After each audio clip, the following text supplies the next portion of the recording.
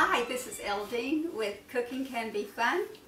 Today we are going to show you how to make a prepared pastry cloth. So many people have trouble making pastry, and it's very often because they don't know how to prepare a pastry cloth.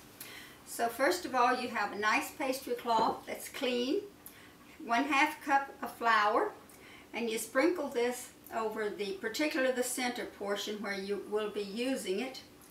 And you just sprinkle this 1/2 cup over the entire area.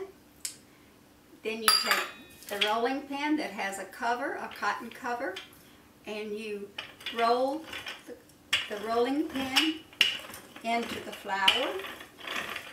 And now the rolling pin is covered and the rolling pan is prepared.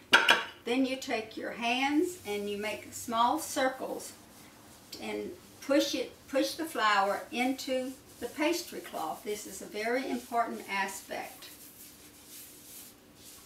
Okay, once that is done, you will again pick up the rolling pin and you try to push this again into the pastry cloth.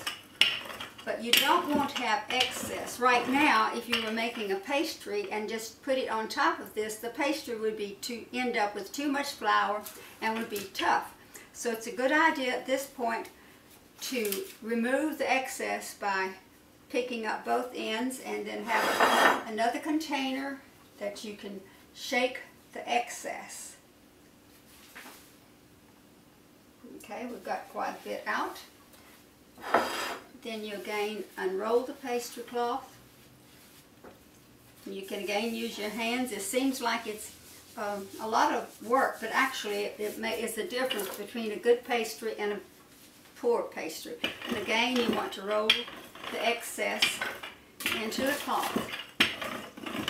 Now the pastry cloth is prepared for your pie crust or cookies or whatever you want to roll out. So that is our lesson for today. Thank you.